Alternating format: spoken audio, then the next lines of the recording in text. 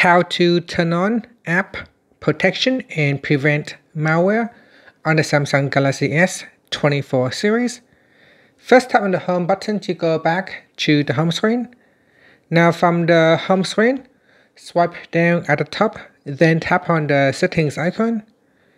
Next, in the settings page, we then scroll down and then tap on security and privacy. After that, scroll down. In here, tap on app security, then tap on app protection. Next, tap on the turn on button, then tap on turn on. After that, if you like, you can tap on the scan button.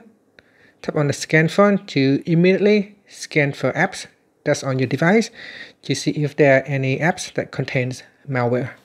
And that's it. Finally, you can tap on the home button to go back to the home screen. Once the scan has finished, if there are any threats, you can then take action. Otherwise, you can just go back to the home screen. Thank you for watching.